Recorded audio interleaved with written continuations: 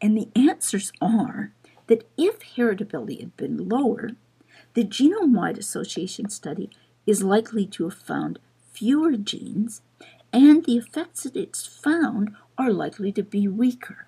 And that's because the genetic causes of the differences between our two populations have been kind of diluted by environmental effects and chance effects that have also contributed to the phenotypic differences we're studying. So what we've done, we've talked about how you can use genome-wide association studies of SNPs to find the loci that affect a phenotype.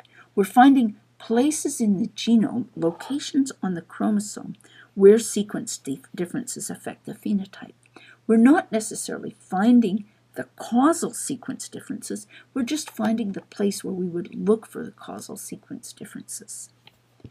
Now, coming up next, we're going to go back to thinking about the results of genome-wide association studies for genes that cause differences in height, and we're going to encounter a very interesting, perplexing problem called the missing heritability mystery. I hope to see you there.